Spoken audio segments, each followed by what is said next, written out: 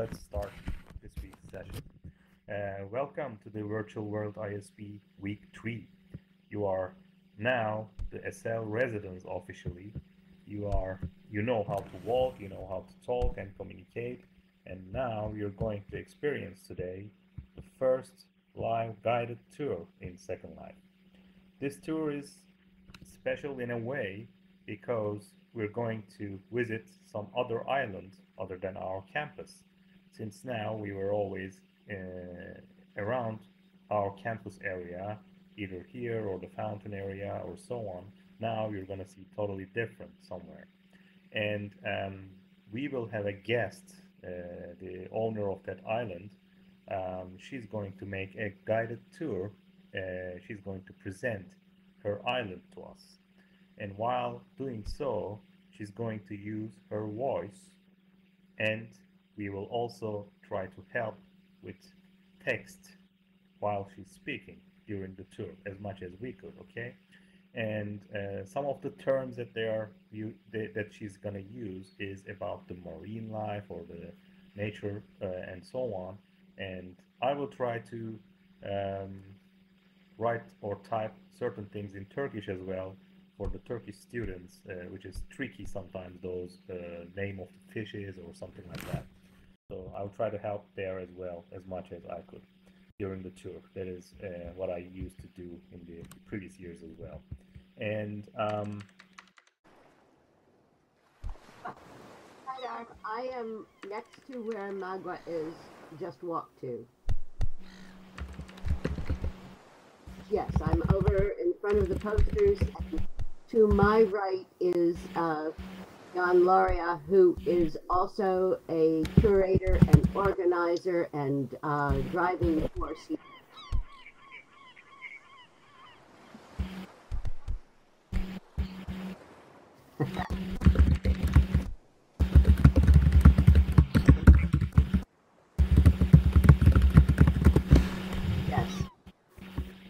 Yes. So I want to welcome everyone here to the Abyss Observatory. I'm Delia Lake, and in this Second Life and in my solid world life, I have focused all my work on sustainability. In that other world, my work goes from the personal and what we all do as individuals regarding sustainability to working, training, and consulting with companies, corporations, enterprises, and working on a global level. Here in Second Life, I have, for the last 17 years, worked on environmental education and understanding ecosystems, doing presentations and builds that further that. I've been a curator here at the Abyss Observatory for about 15 years. And I am delighted this morning to have here also Jan Loria, who is the main person here at the Abyss Observatory so far as builds go. And if you look behind you, all of the welcome area and all of the exhibit on the tower behind us is Jan's work.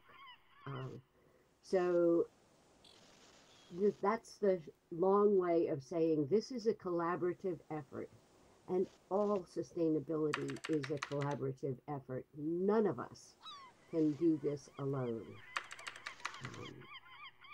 The funding for this is from a few different organizations and individuals, from Singapore to Japan to other places in the world. And there is a whole team of people who work on this. So although I am your primary tour guide today, I am absolutely not the only one who's contributed to all of this work.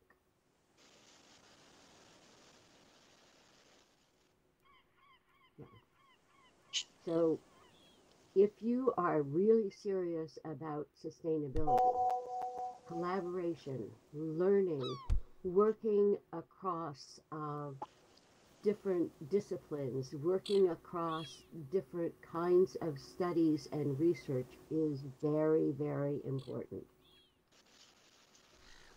Before we leave this area, um, the posters behind me have HUDs. There are information about different kinds of environmental areas, and Jan has put HUDs in all of them so that you can go to these places and find out more about them. And Jan, before we go and tour anything underwater, would you like to say a few more things to the students here?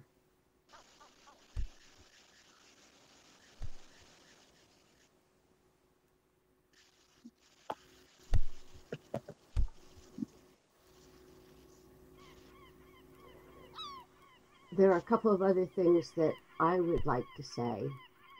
And Jan, please do type or speak at any time. But asking questions goes for everybody here. This is not a set script tour. This is a conversation about ecosystems and why ecosystems are so important. And so all of your questions are equally as important as what I might have to say. So it is my intent to walk or swim people through undersea areas, set some of the information and context, but the most important thing here is for you all to look around and think about what these things mean, why we would even do this, and ask your own questions.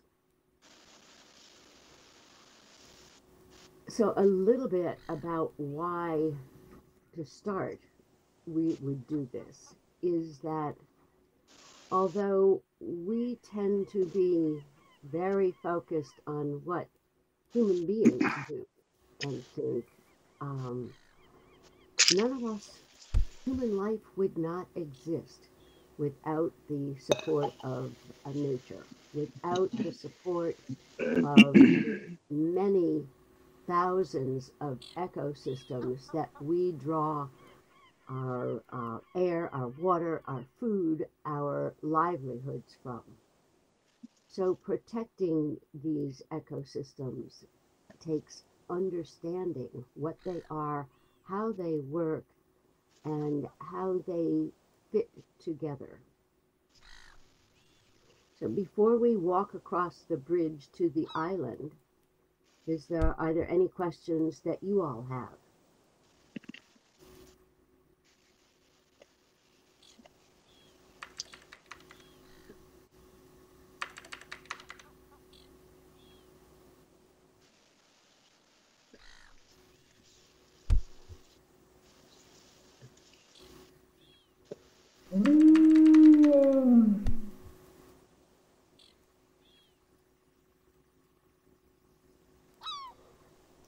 Sirium, yes, ecosystems change all the time. They change because they are living systems. They evolve over time.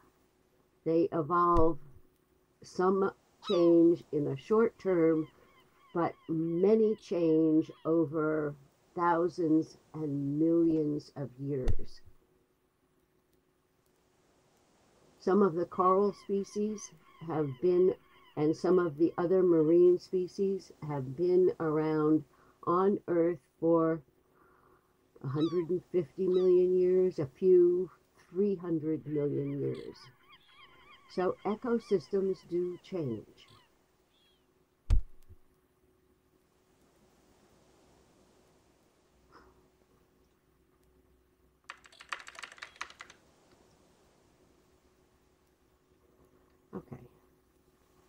So we are going to start by walking across the bridge and down to the right. But as you're on the bridge, look down at the water and see the different research ships. Because we know what we know, not only from diving underwater, but because around the world, many countries have sponsored research ships for scientists and students to gather information. But if you follow me across the bridge,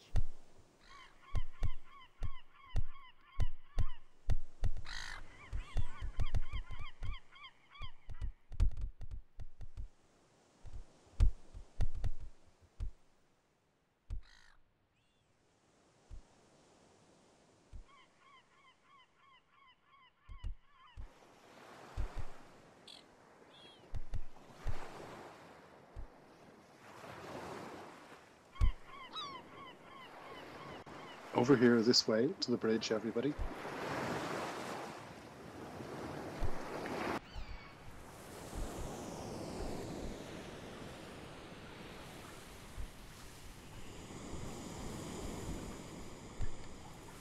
Nice suit, Roseas.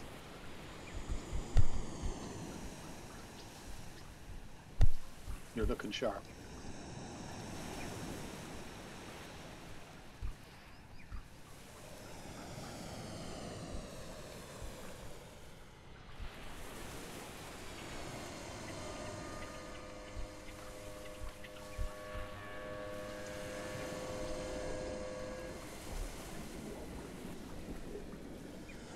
Down the steps to your right. Down the steps to the right. Down towards the boat, everybody.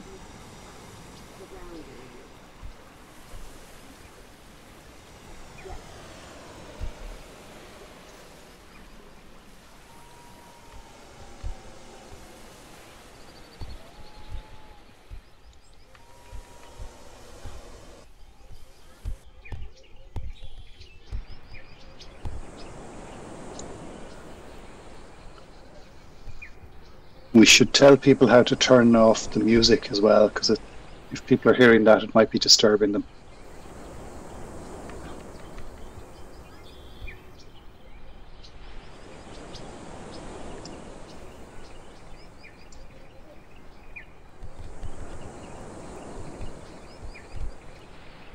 looks like we have people within range now. Okay. So we are now in a mangrove forest.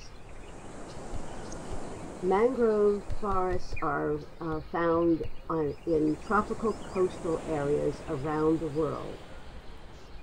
There are somewhat over 300 species of mangroves.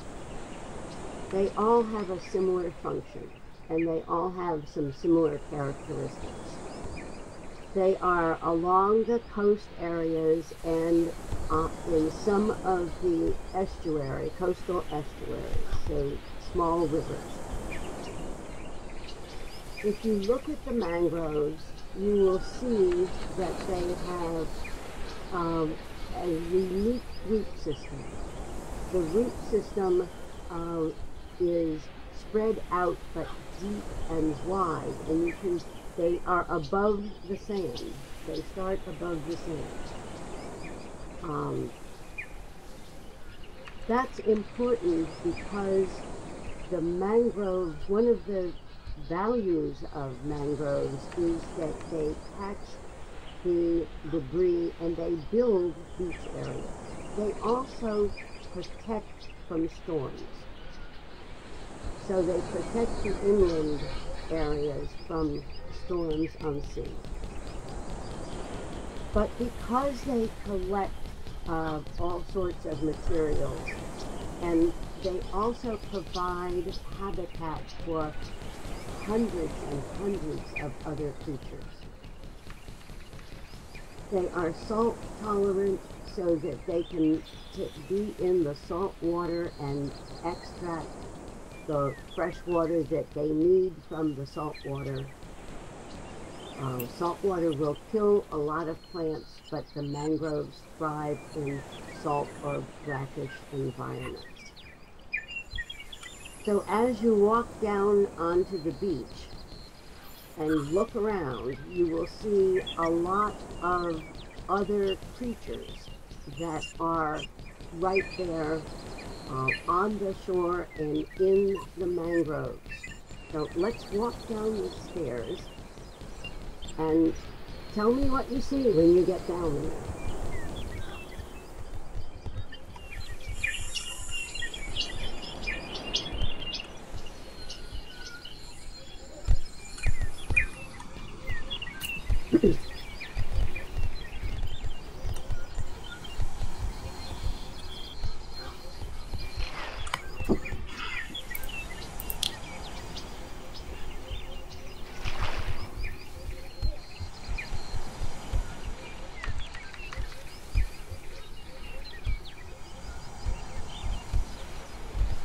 What are some of the things that you see here on the shore?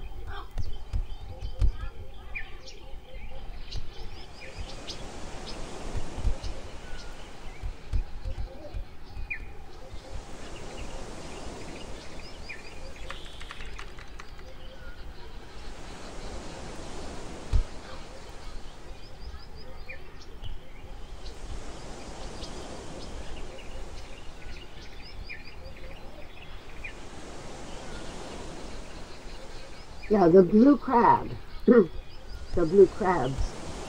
So mostly you see crabs in the water or crawling along the ground or the sand. Blue crabs climb trees.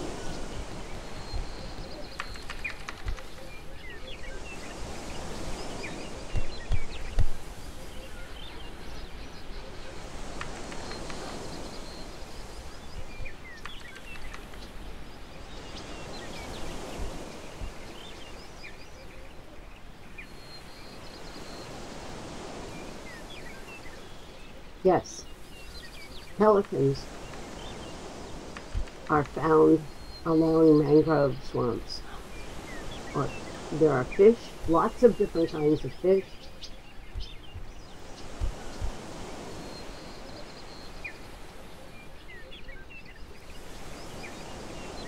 If you look carefully, yeah, over where Jan is, there is a crocodile. In fact, there are a couple of crocodiles. So crocodiles are coastal as well. Let's hope these couple of crocodiles have already eaten their meal and don't go for Jan or John. If you look, you will also find snakes. And way around to my right, you'll find a tiger. Yes, tigers do swim.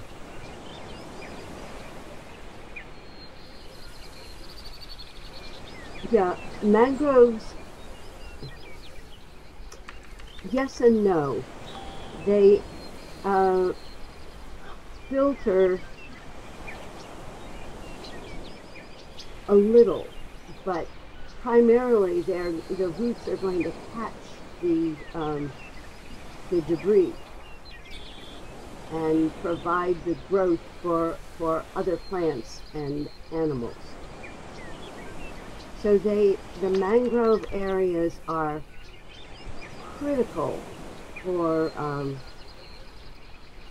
the survival of other species that are well protected within the roots of the mangroves. So this whole tour is a relatively brief overview, and if any of you wish to learn more, I would be glad to have you come back This is a public area. You can come back by yourselves, or I would be glad to meet you here at any time and talk more about any of the things that we see. If we are going to go underwater here, there are two ways you can do this. You can either jump off and swim. There are swimming animation swimmers to my left here, which you can click and dive under. There is also one down below if you just jump off, or if you prefer, you can walk down the tube, because John has built walking tubes around this entire island. So it's your choice whether you want to swim or walk. If you wish to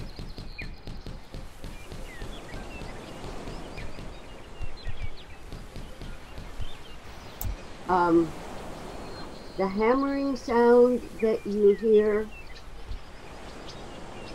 is undersea, and it is actually one of the animals hitting the land. So this is not a feature. one of the creatures, one of the fish, is hitting the land.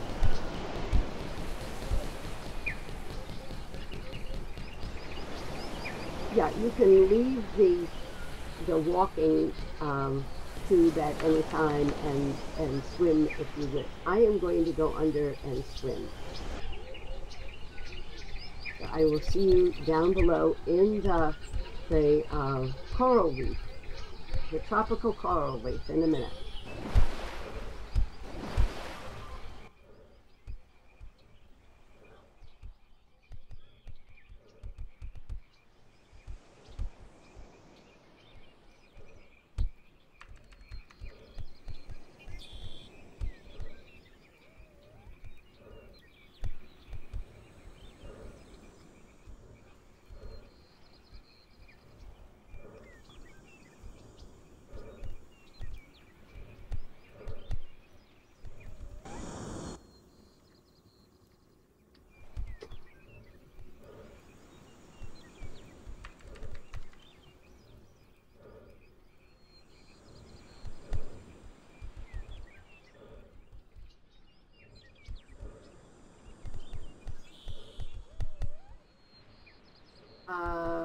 I will move out a little bit.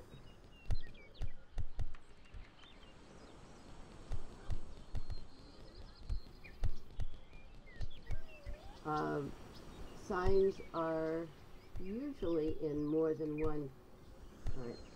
All right. I am just over closer to where John is. I am further back. Yes.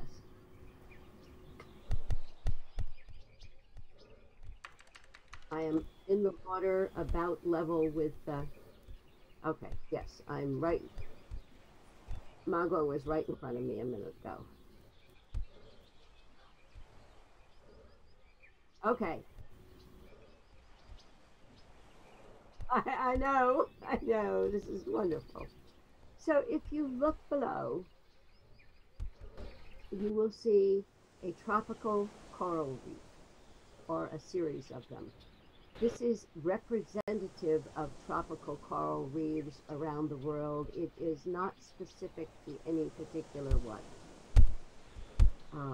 You will see a variety of coral. They look like plants. They are not plants. They are animals. Some of them are soft corals, and some of them are hard corals, or what is called that. The hard corals have skeleton structures that remain when the soft tentacles die off, and the next generation of coral is built on top of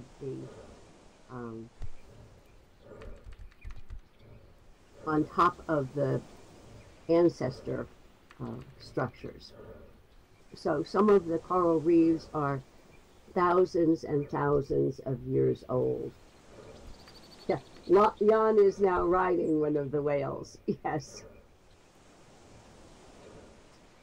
So, have any of you been diving anywhere to see a coral reef?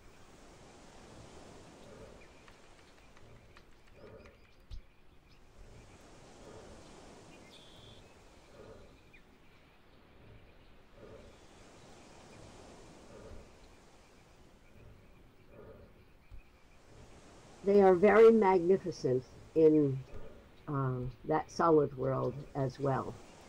Um, but I want to talk just a little bit about why this is important and what is happening to the coral reefs. This again is, you see the coral having the basic structure of the ecosystem, but you see many, many different kinds of fish around here. And you see whales, and you see porpoises, and you see there are also shellfish. These all are living together. Some of these are very abundant, and some of them are few. So there is a rhythm of prey and predator, as with any ecosystem, living ecosystem. Most coral reefs around the world, most tropical coral reefs, are under a lot of stress right now. They're under stress from climate change and the heating of the ocean in particular, but they are also under stress from human activity, such as fishing with trawlers that dredge an area and it scrapes everything off the bottom. They are under stress from human settlements along the coast where there is effluent from human activity that is put into the water, and some of it is toxic, some of it is super nutrient, and so the ecosystems go out of balance. A couple of other things here is that these coral, tropical corals, like where we are now, are not very deep. So they may be below the water surface 3 meters, 8 meters, maybe even 10 meters, but not so deep that they don't get sunlight. They do get sunlight.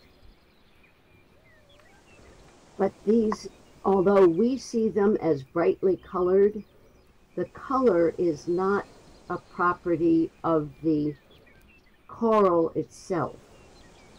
There are algae that live within the cells of the coral.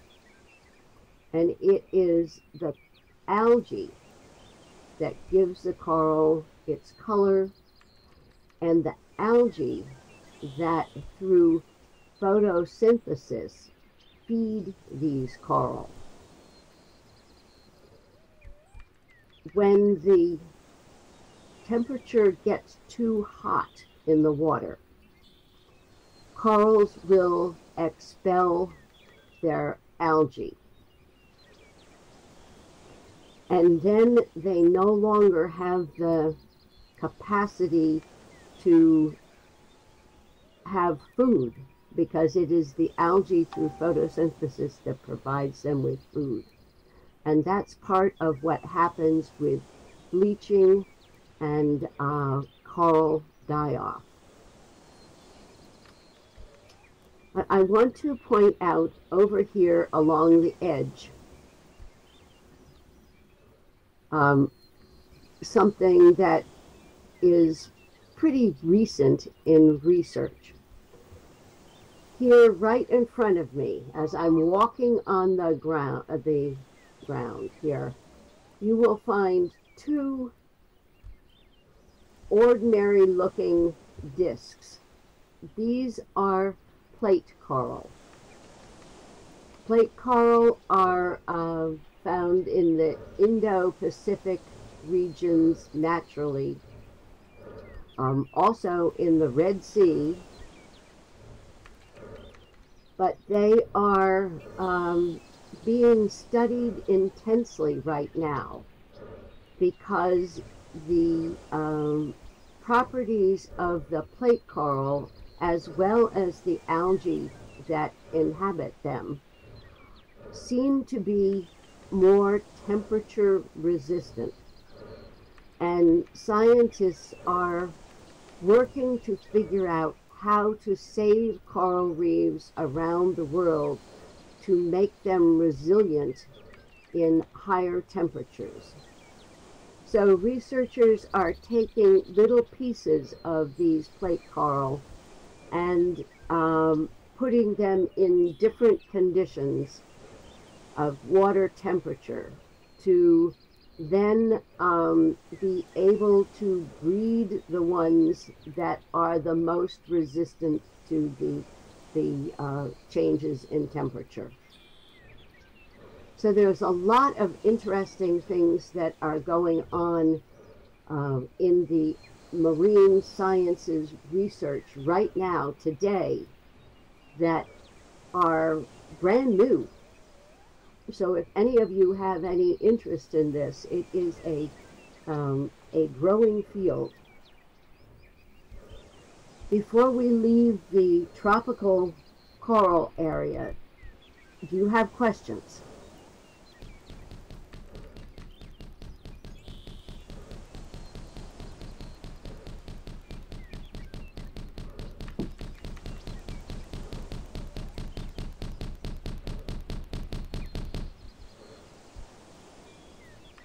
While you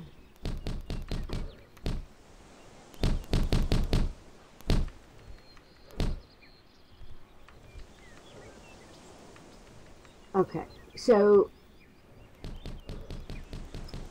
when researchers are measuring the effects of climate change, they're using a handful of different baselines. And when they're measuring not only the changes basically in sea surface temperature year after year after year for recorded history of,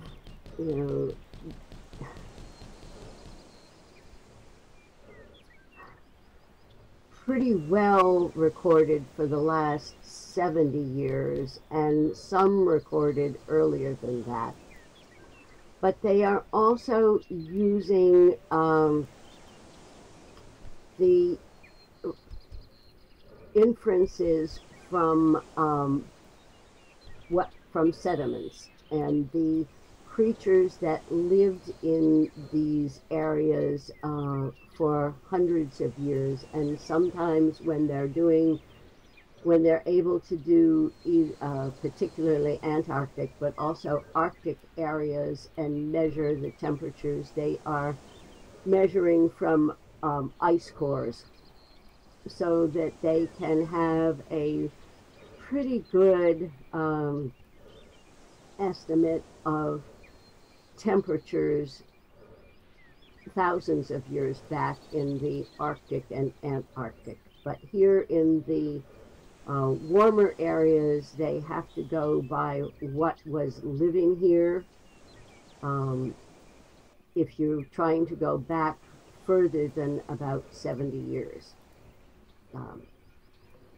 My first involvement with this was in the late 1970s, and doing some work in the United States with the National Oceanic and Atmospheric Agency, and some with NASA, and knowing people who were actually doing the temperature measurements in the oceans, researchers.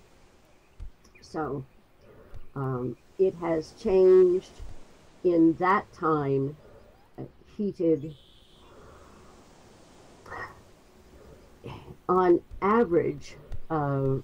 You're not looking at what sounds like so much. You're looking at a couple of degrees Celsius at the most, but that makes a tremendous change in different locations. So it may be a lot warmer in the water in some locations because they're looking at averages. Does that sort of answer your question and help?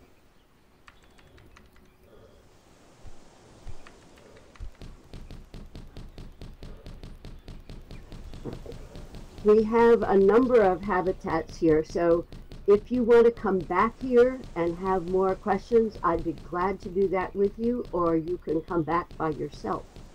But I am going to move around now to the temperate areas, because it will change significantly. We will still see some corals, but we will see many more algae, plants, and grasses, and different kinds of animals.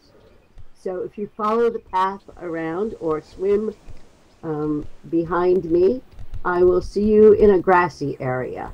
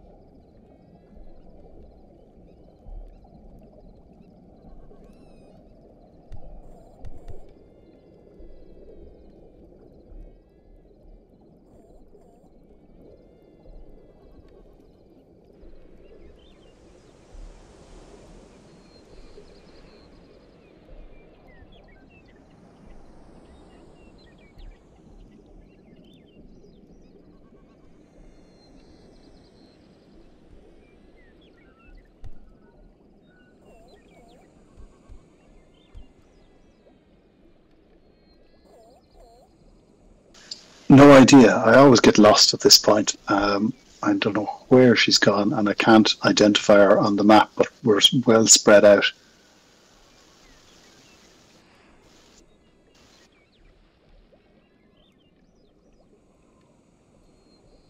Yeah.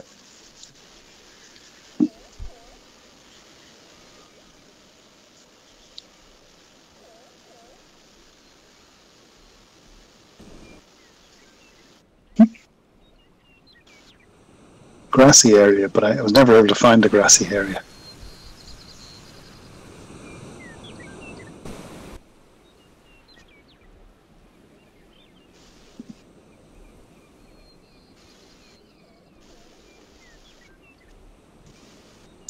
She said timber region, but it's not on the list here.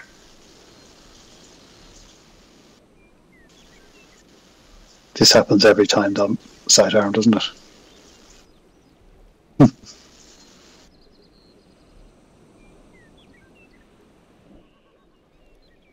Okay. This way. Follow us.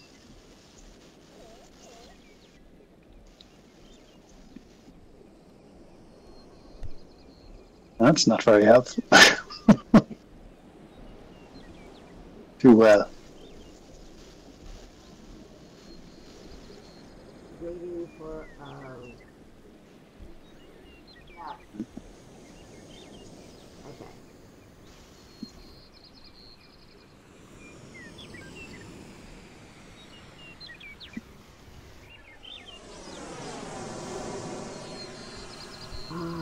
Yeah. Okay. Okay, we will do that in the future.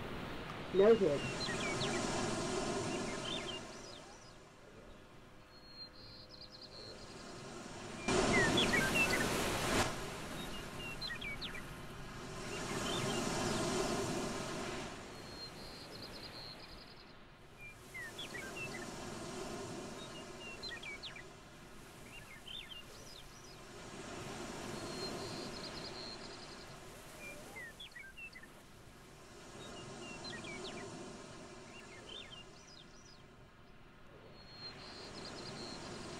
Looks like we have most of the people back again. So we are now in one of the temperate marine areas. So temperate is the colder but not frigid area where most of us live. I'm in the United States. Many of you are in Turkey or Europe. We have people from Ireland, all temperate range. So this below us is eelgrass. It is another nursery area. If you look, you will find little fish. You will also find shellfish. A lot of the fish that we eat, a lot of the seafood that you and I eat get spawned in this kind of nursery area. If you look, you will see some shellfish that are scallop shells. Scallops swim by opening and closing. They don't actually swim. They open and let the water in, close their shells, and the water comes out and pushes them along. So it looks like they're swimming. The one creature I want to focus on here is below me. And you will see a horseshoe crab. Does anybody know one of the important uses of horseshoe crabs for us humans right now?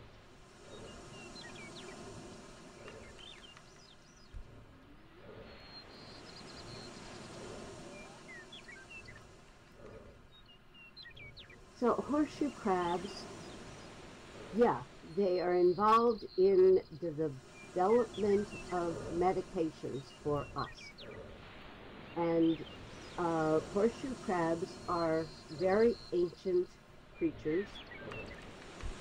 Our blood is red, and it is the hemoglobin has iron that makes our blood red.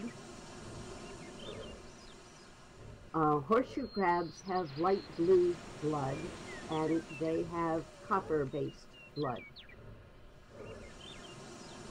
What that does is, in the development of our vaccines and medications, if you can,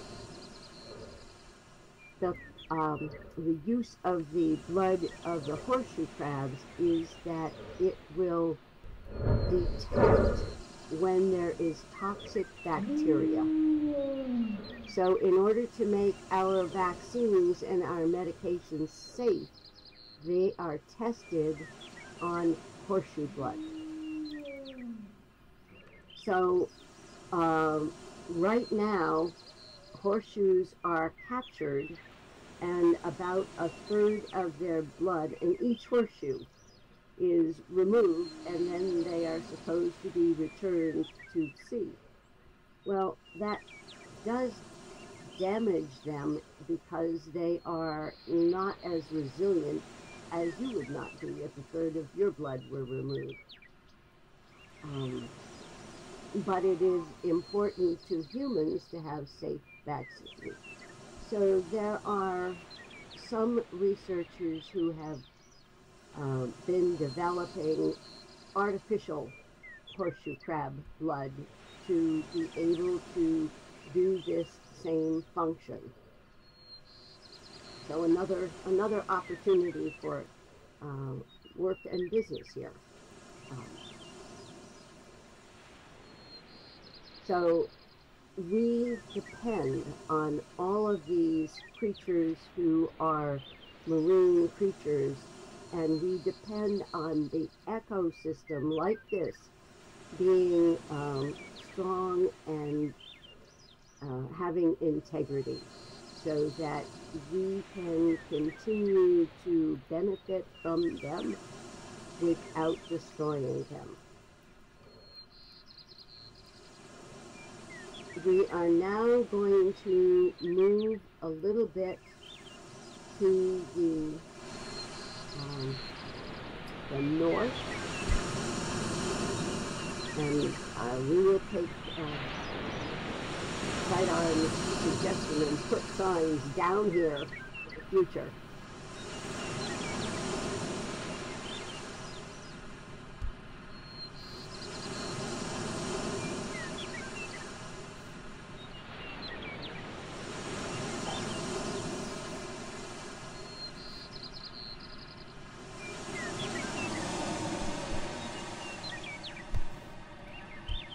That's fine. I will go along and ask again that people who, when you get there, look around and note what you see. And note in any ecosystem what you think makes it stay together. What might be keystone species that if you remove them, the whole thing collapses. So here, for instance, although it may not look interesting, if you remove the eelgrass, everything else goes away. Everything. I've lived in places where that has happened, where they have removed the eelgrass because humans didn't like swimming over it. And all of the animals that lived there moved away, are gone. And they've been gone now for 50 years. So, look at what you think would happen. What are the keystone species that keep an ecosystem together? It will change, but if you remove some of them, it's like playing a Jenga game. You can remove some blocks, and they will still, the tower will still stand, but all of a sudden you remove one and everything collapses. I'm going to swim to the north here.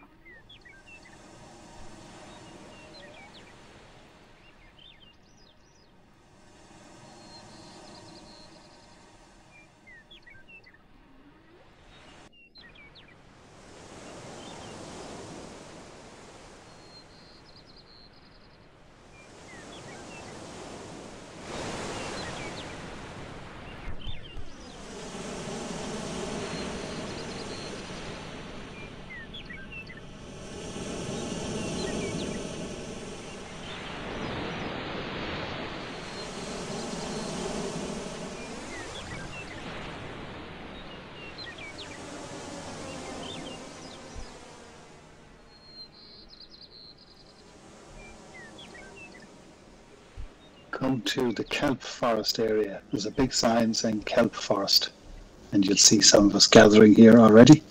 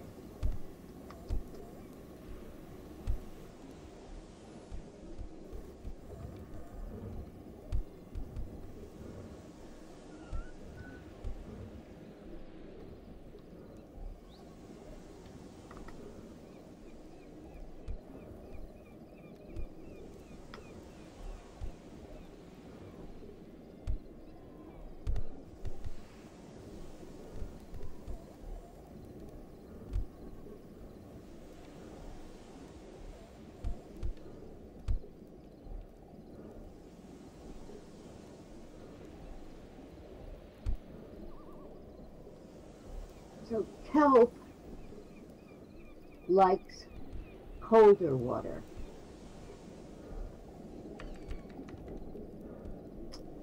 Kelp is also found around the world,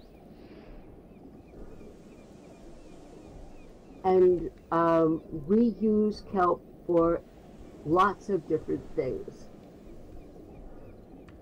Although this is called a kelp forest, kelp is not a plant. It looks like a plant, but kelp is algae. There are many different kinds of kelp. They are in temperate areas in many different areas of the world. What are some of the things that you see here?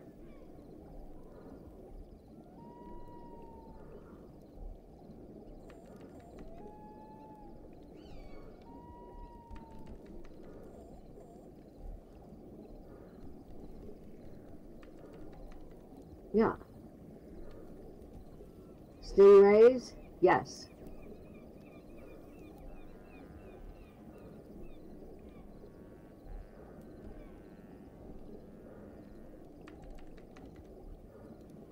You'll see sharks, sea urchins. So Magua mentioned sea urchins, and this is a critical part here regarding the kelp. But first let me say, you probably know kelp because you probably have eaten it. Kelp is nutritious for humans, and we do eat it in many forms, in powdered form, as additions to food, as thickener, as the wrapping on sushi. We eat kelp. There are also variations of kelp and seaweed that we use for not only food but for cosmetics. The Irish students may be familiar with Irish moss, which is related but not the same. And kelp is also under stress. People have talked about using kelp for energy sources, for harvesting kelp to use as energy sources rather than coal. But if we don't take care of an ecosystem, we're not going to be able to do that successfully. Now let's get back to the sea urchins for a minute. Sea urchins can eat kelp by the kilograms daily. So if a sea urchin population moves into a kelp area, it will eat all of the kelp, and the kelp will be gone. So Sirium noted that there's otters here. One of the favorite foods of sea otters is sea urchins. So it's the otters and the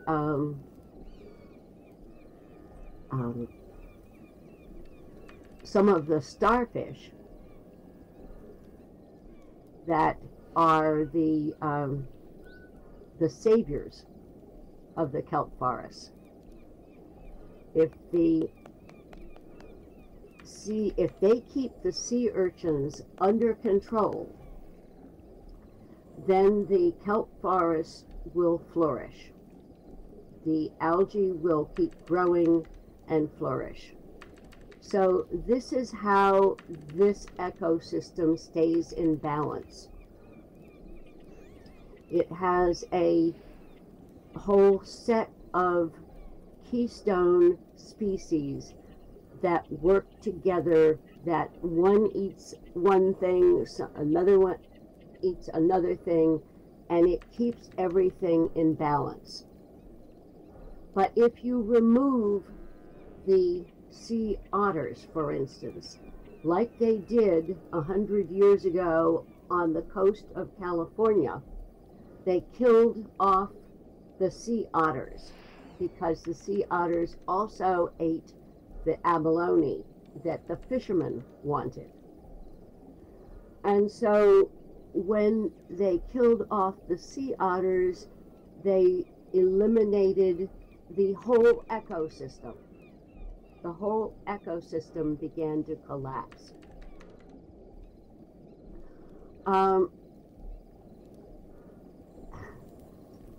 Sirium, yes, there are cycles of things, of animals, yes, and they're not always in the same number.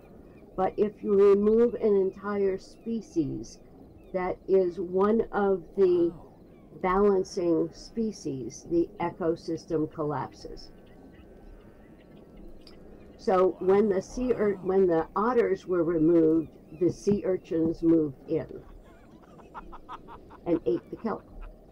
And so the people who were then harvesting kelp had no more kelp to harvest. So this is why looking at an entire system is important, not just looking at a particular species, but how does it all work together? And yes, to go back to the question of the implied question in evolution, one of the species here in this system is mackerel. So mackerel and sardines are in the same family, herring, same family. But mackerel, for instance, and the menhaden have about a 60-year cycle where they the population grows and the population shrinks and the population grows, and that's normal. But if they are overfished, that interrupts that normal evolved cycle. And when a fish like the sardines or like the mackerel or like the menhaden, which were overfished in the United States, the menhaden, then again the ecosystem collapses because you don't have enough of the prey species to feed the other species. So humans, by overfishing or by destroying a habitat, interrupt it.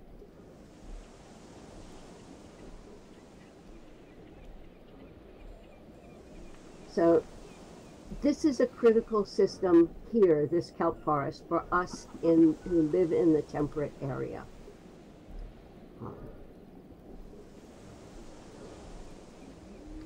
Do you have questions before we...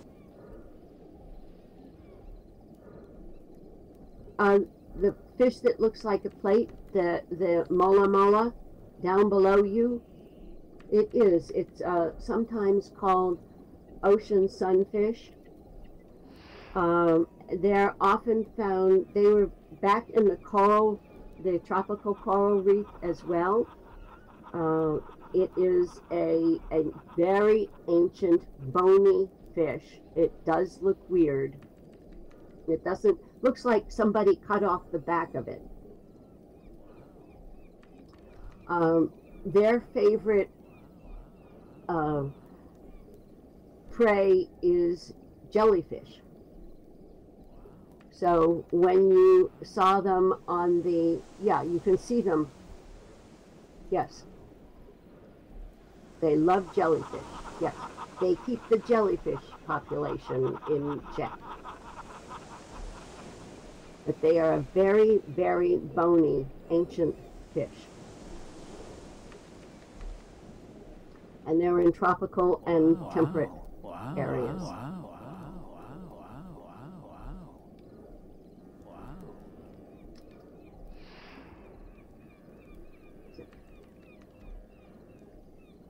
Yeah.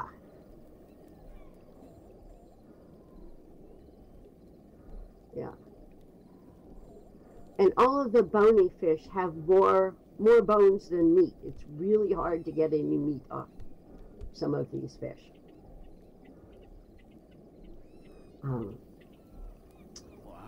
As we move north from here, we are going to move into a subarctic area, a cold water region. The cold water regions have only been recently explored a lot. And as they've been explored, we've found thousands of species we didn't know about before.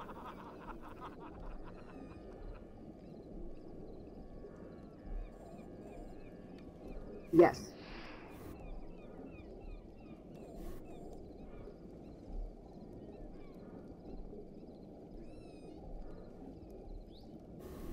Okay. Yes.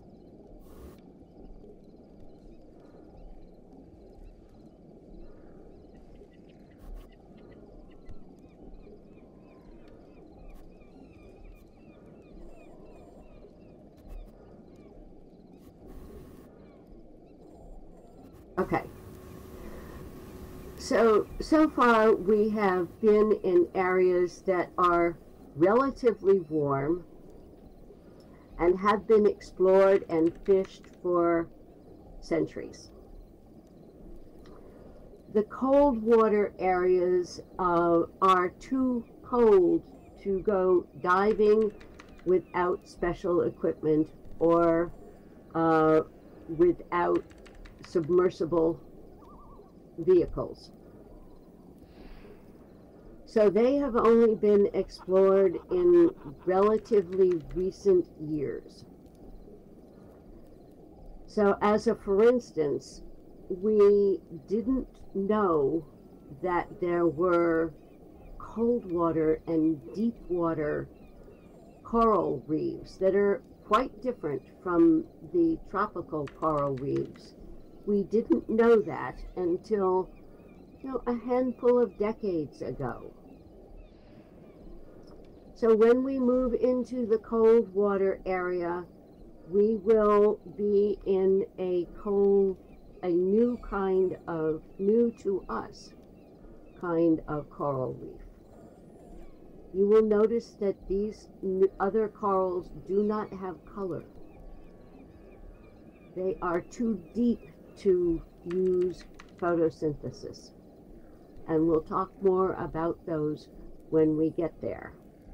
But when you get there, look around and note the differences between what you've seen so far and what there is in the cold water and deep water coral areas. And below, if you walk on the path, you will take an elevator down to the next level if you wish. Jan has built elevators here, and way below you will see, and we won't really go down there, but there is a whole area with a hot water undersea. It's not water really, it's where hot chemicals get spewed out of the bottom of the ocean. And you'll find some worms there and you will find other creatures that cannot live anywhere else. They are deep water creatures that live in very, very high pressure water and very hot and chemical laden water. But it's worth going down and exploring that as well. Right now I'm going to move north and into the cold water coral area.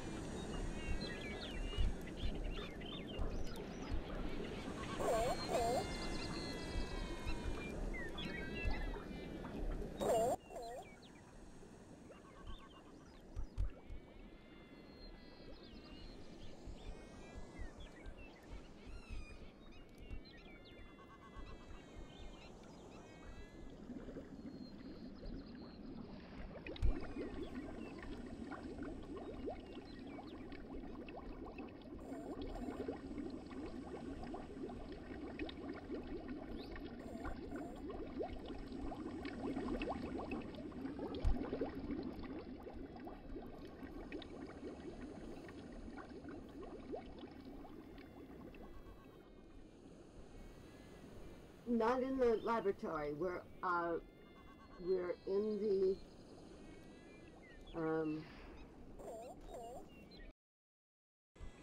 above corals. There's a giant squid floating above us.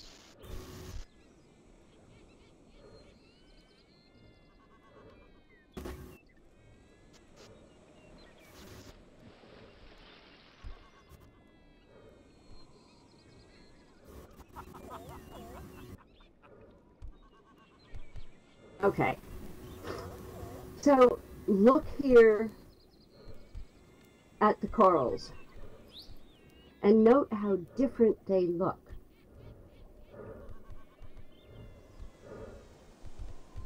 Some of these corals they have found are 10,000 years old. So a replicating family of corals is essentially the same organism, but it keeps growing on itself, on itself, on itself. They do not have color. They are too deep to have sunshine reach them, so they do not have the photosynthesis. So what do you think they do? How do they eat?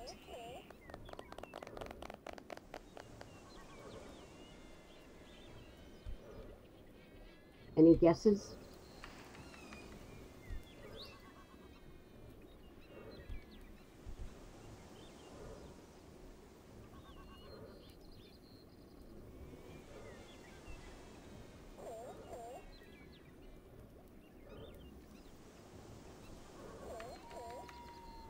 Yeah.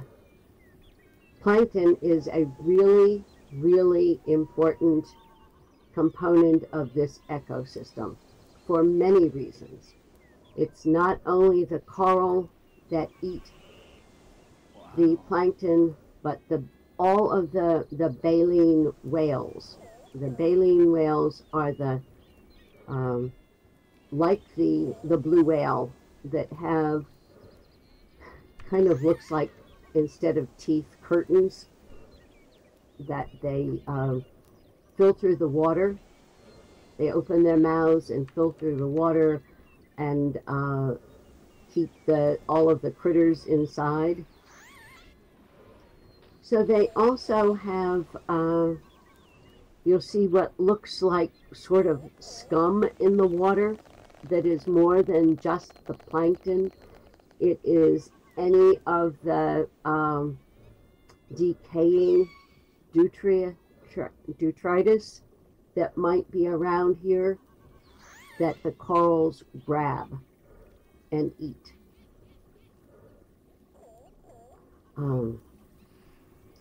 This again is a very rich habitat.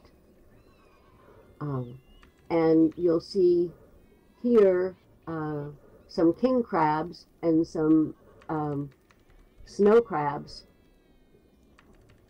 But the king crabs are almost gone from this area because they have been over harvested. And just a couple of years ago, the snow crab population in the Arctic collapsed. And by collapsed, I mean it went from millions and millions of individuals to very few. And nobody knows exactly why yet, but the research is leading to it is warmer water that killed them off. And it happened in only a couple of years. So that areas that were rich crab harvesting areas are now quarantined. Nobody can fish in them. And these are off Alaska and Russia primarily. And hoping that they can bring these populations back.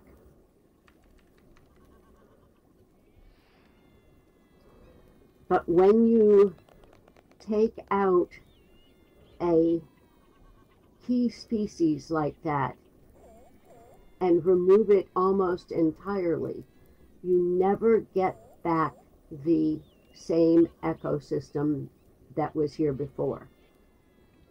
Because other things will fill in those functional spaces and you'll get a slightly different ecosystem.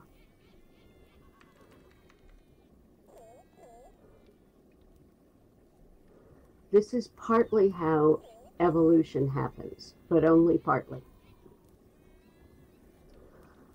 I want to go back to the plankton, though, for a minute, because this is another key function here and a key characteristic. As I said, there are creatures that eat plankton that depend entirely on plankton, and migrating whales are one of those. So that the whales that, say gray whales that birth their babies in the Baja California area, so that's the U.S., California, and west coast of Mexico, and that Gulf there is a prime area for birthing of gray whales. But then they migrate north to the Arctic to feed in the summer, and they feed on the plankton. But one of the, and plankton is not a universal kind of a creature. It is composed of many, many, many, many tiny kinds of creatures. So it can be the babies of the creatures that grow larger. So the tiny babies of squid, for instance, or any of the fish. But it also has creatures like copepods that stay small, that are always small. And copepods are a very interesting component of this ecosystem for us. They're tiny creatures that thrive in cold water. And when they are in very cold water, they develop fatty bodies. They are The whales depend on these and eat them by the millions. What has happened now, though, with the warming of the ocean water is that the copepods are not putting on as much fat. So the nutritional value of a copepod for a whale is less. So they have to eat more, or they are nutritionally deficient.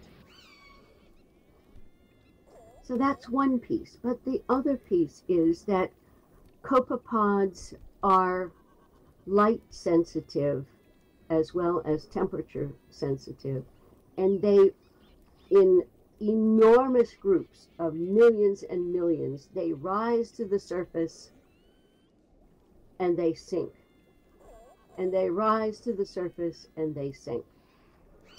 And when these enormous groups of copepods in the plankton do this daily, they churn the water to the degree of affecting the oxygen in the atmosphere.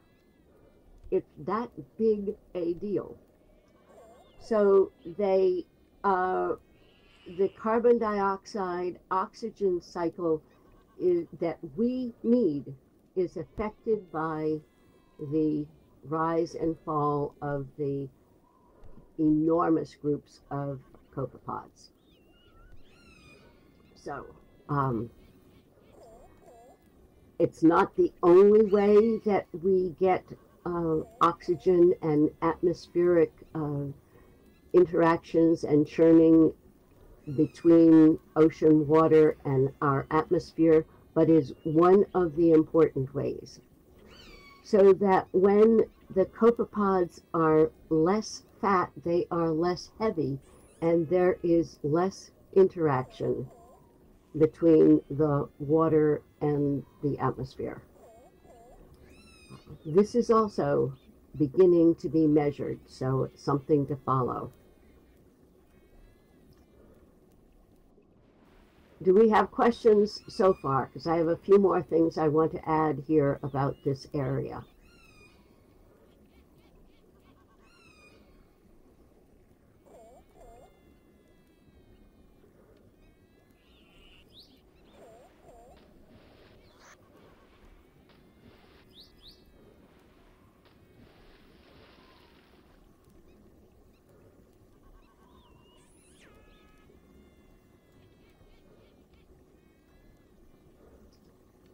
As I said, these are cold water areas, these cold water corals and cold water creatures.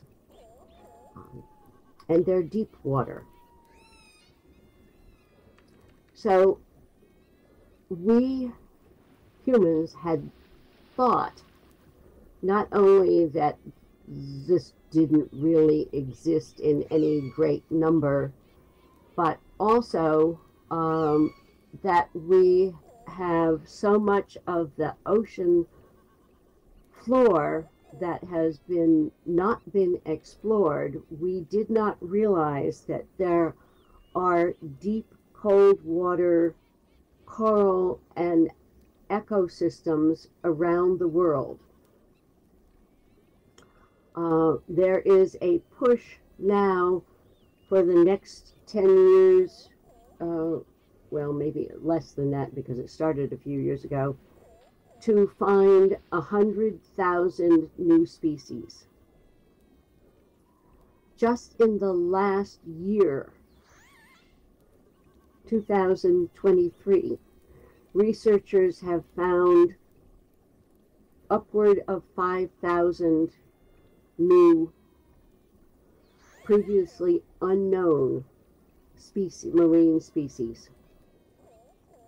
So we are, we know nowhere's near enough about the deep underwater areas.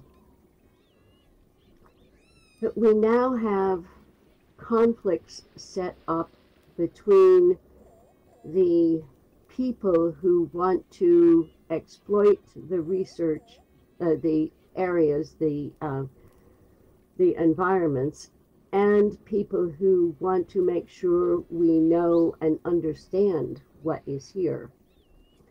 And so negotiating these conflicts is a really, really, really important thing right now.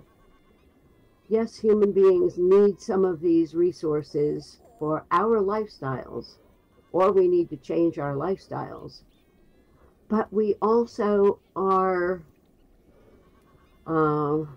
inadvertently removing some of the species we have not yet discovered that are likely to provide important functions like the horseshoe crabs do for our medical productions.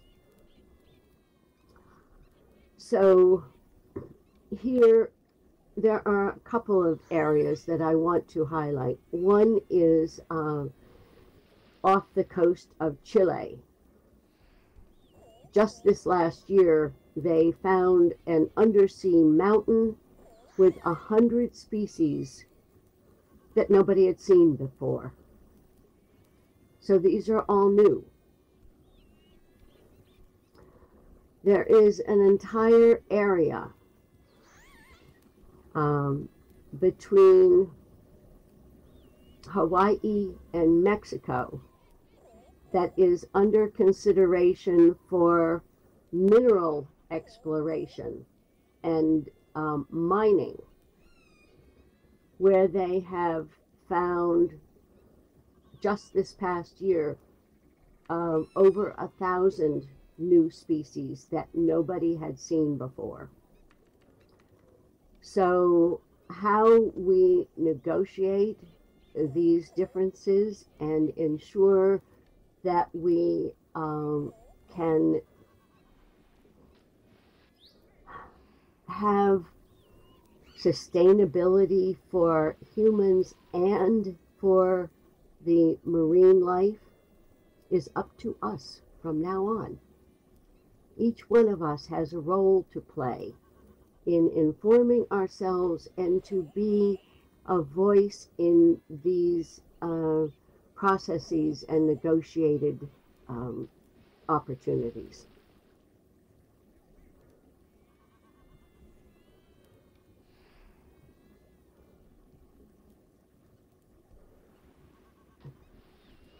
Siren, that is a huge question, and I'd be glad to answer that another time. Yeah.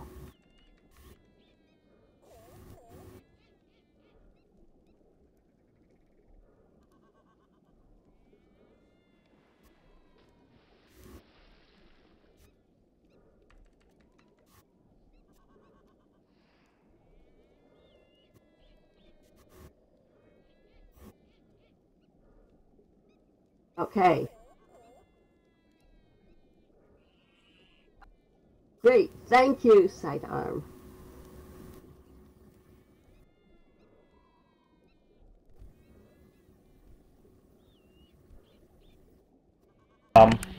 Thank you very much, Delia. That was amazing tour again. I've been in your tours many times by now, but most of the students here and some of the faculty are new to your tours. So I hope they enjoyed it as well. We could do the debrief here, so we don't need to relocate since we can still be comfortable even deep under the water in Second Life. And so I would like to open the ground for students and the new faculty member especially to share their likes and wishes about these tours, and what they have seen, what they have learned, what do they think about it, and how do they think that this tour was beneficial for them. So please feel free to make your comments on text, and if you want to speak on voice, just raise your hand, or I don't know, like just give us a signal with the mic so that we could hear you as well. So thank you again. Very welcome. My pleasure in doing this.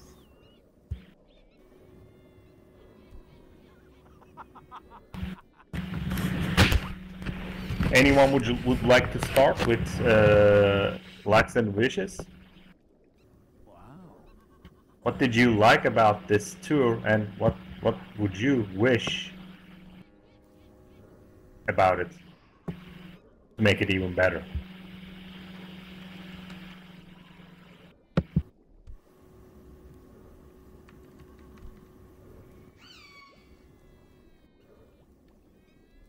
Okay, Cerium says she likes all of it.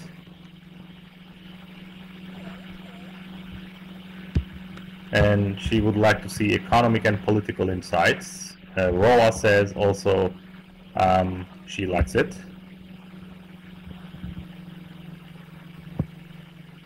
Site made a comment during the tour that there would, if there will be some milestones or like, you know, some signs for us where to meet, where to stop, that will be nice because we always get lost in transition in the tour. He says, especially some of our students are new, so quantifying the damage, putting an economic lens can help to communicate to skeptics.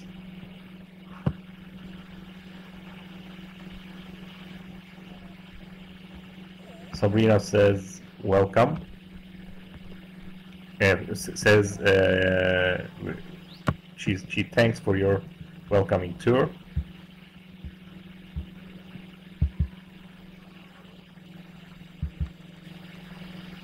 John O'Connor says, I love the rich detail provided during the tour.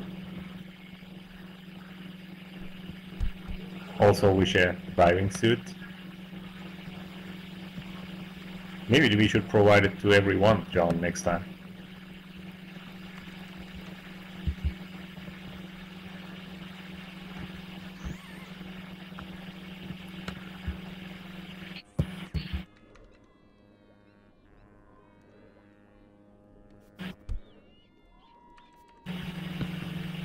I think this is perfect example of flexibility in learning, and this can help to provide to inclusive educational strategies as well, which Leah says.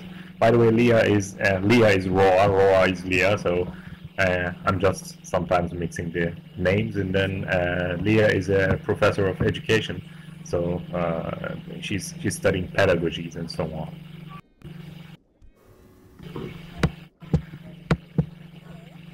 And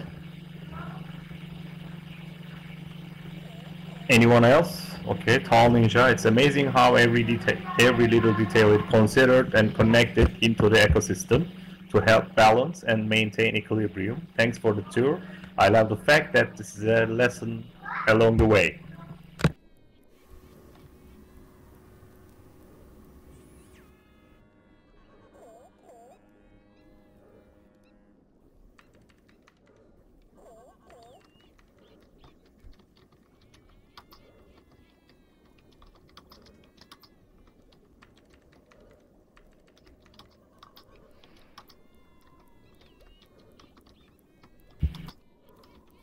Maybe it can be shown what happens to animals as a result of that scenario if precautions are not taken in a region.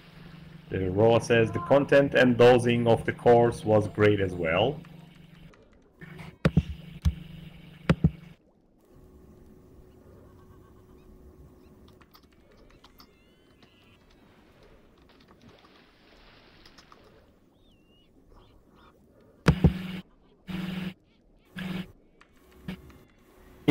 Inclusive, immersive, experiential learning, I believe, is critically important to understanding and retention. Delia says,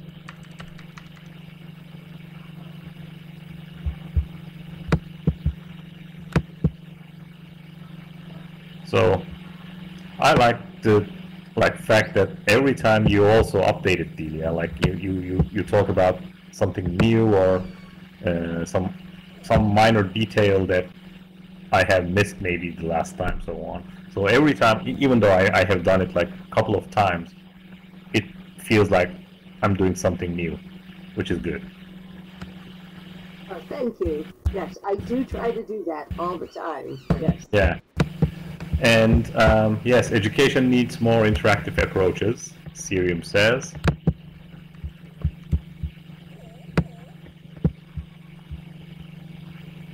Roa agrees. So some of the students who didn't make comments, anyone else would like to make a comment? We would like to hear your voice. This is the main reason of this debrief. For the researchers here in class, Delia, I appreciate your ability to immediately reference sources.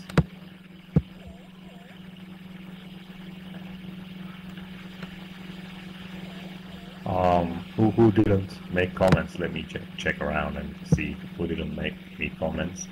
Maya, would you like to add something? Vivian, would you like to add something? Shaheen, would you like to add something? Doa, Alper, Seri, Sergio, Orientals. Being curious, why did you create this space? What is your motivation? A question to you, Delia. So, my initial motivation is, as I said, that my work in all lives is in sustainability and has been for many decades. When years and years and years ago, I lived on Cape Cod, which is the eastern North Atlantic. It's the North Atlantic eastern part of the United States. Cape Cod Bay and the Gulf of Maine, if you look at a map. And I was fortunate enough to be close to the shore and be able to walk on the beach and swim and dive every day for the years I was there. That's when I first saw the effect of removing the eelgrass.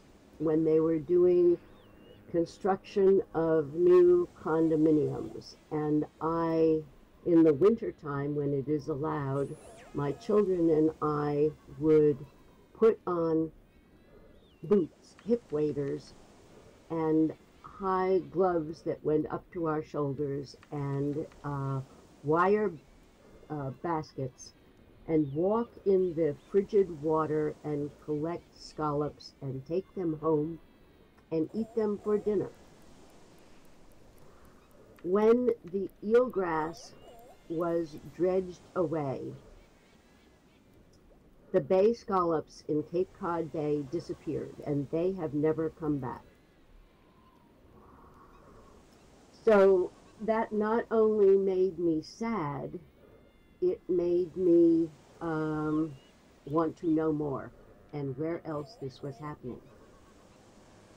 Then a few years later, I had the opportunity to be working with the United States federal government and doing data collection work and coordination of activities among different federal agencies like NASA and NOAA, and also the U.S. Navy, and learn a lot more about the undersea marine areas from the scientists who are actually out in the field doing the research. And one of my jobs was to make sure that the researchers in the Navy were talking with the researchers in NOAA. And so I had, at a very early time, an opportunity to see a broad section of how systems were, marine systems were, and how people, both the military and the fishermen and the scientists were or were not working together, and to be one of the people who encouraged the good communication among them, and in that way help to protect some of these environments. So in doing that, I realized firsthand how very, very important each of these are to our human lives, to our day-to-day living, even when we do not recognize it. In the food we eat, in the mineral resources, in the weather systems, because I was in a position to work with and coordinate the activities among all of the people who were doing this hands-on field work. So it allowed me a pretty unique way of looking at global environmental systems. And I have continued doing that ever since. To go back to what some of Sirium's questions,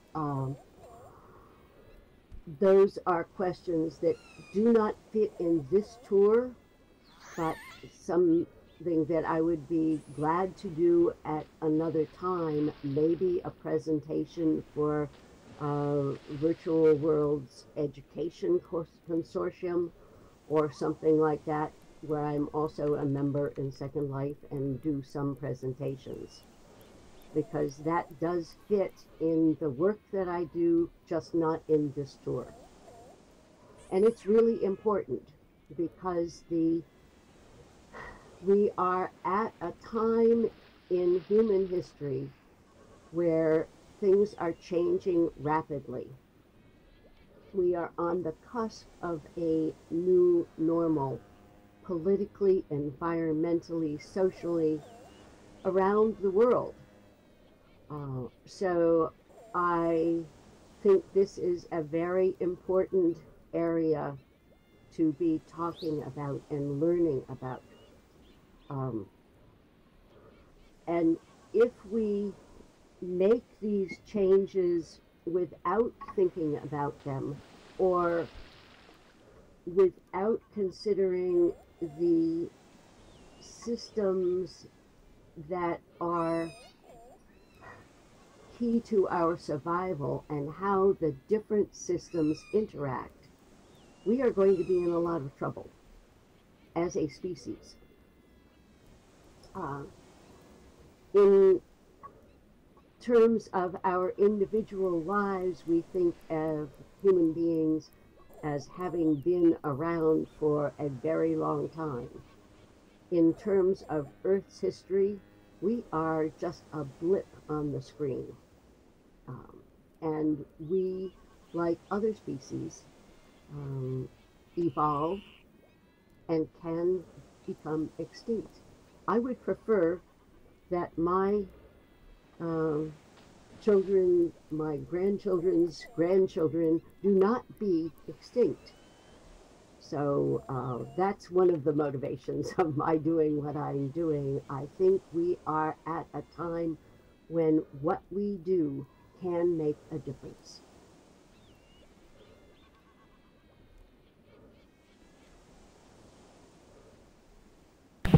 Okay, thank you, Delia. And Sirium makes a comment, yes, if we don't change, we're going to exterminate ourselves. So, time for change, huh? Yes. Change is happening regardless. Yes. It is, are we going to guide these changes from an informed position or not? Or are we just going to go ahead and not pay attention to what we're doing.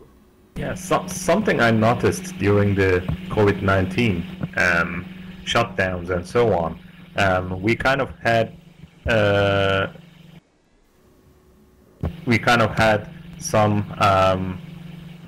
you know, it was coming back. The nature was coming back. Like we even saw some whales in the shores of Mediterranean here. Like the fish were coming to near the where we were living, and we one of the shutdowns we had a summer house next to the Mediterranean, and we kind of went there for the shutdown, and there's nobody around, so we were even going out to the shore and so on, and see that the nature was coming back, like coming back alive again when the human are gone. So the only thing basically maybe we should do is not interfere with nature, or keep it at the minimum level. Then the nature will do the trick anyway. No, that's part of keeping, conserving an ecosystem.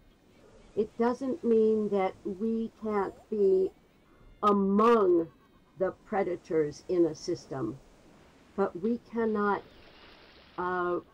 be the predator that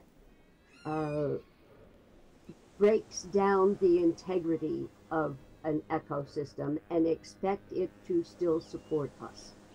So we have to be careful. We have to be watching what we can take out of a system, what we need to live in a system that it maintains the system integrity.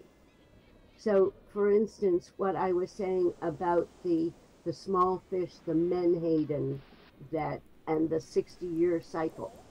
We can take more of fish like the menhaden when it is at the peak of its cycle than we can when it is at the lowest point of its cycle.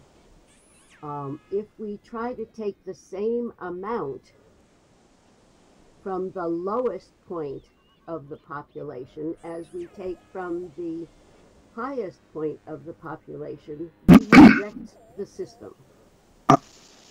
I'm sorry to interrupt. For the students who are taking part in this course, also taking part in the student challenge, that was a different way of presenting a topic, which Delia did today.